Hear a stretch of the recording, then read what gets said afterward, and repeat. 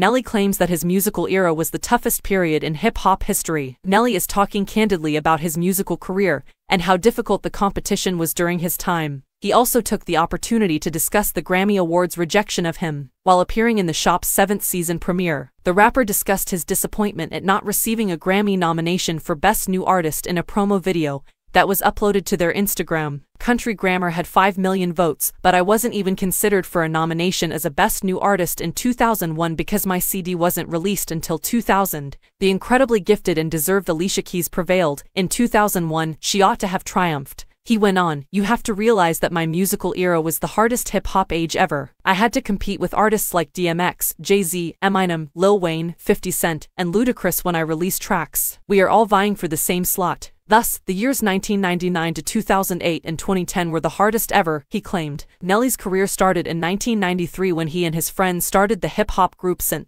Lunatics. The group's popular tune Midwest Swing was taken from their 2001 debut album, Free City. However, Nelly's solo endeavors were what really made him a household name. Nelly's first solo album, Country Grammar, was a huge hit when it was released in 2000. The album produced multiple hit singles, including the title tune and Ride With Me, and went on to sell over 8 million copies in the US alone. Nelly swiftly rose to prominence in the genre because to his distinctive fusion of pop sensibilities and hip-hop, which let him stand out in the crowded music business. Nelly released even more hit albums after Country Grammar became popular, such as Nellyville in 2002 and Sweat and Suit in 2004. Hits including Hot in Hair, Dilemma, and Over were released from these albums. Nelly was able to establish himself as a music icon and attract a large audience because to his crossover appeal. Apart from his musical career, Nelly has achieved success in various other endeavors. He has starred in multiple motion pictures, such as The Longest Yard and Reach Me, and he hosted the reality TV series Nellyville. Nelly has also engaged in charitable endeavors, such as his involvement with the Forshofer Kids Foundation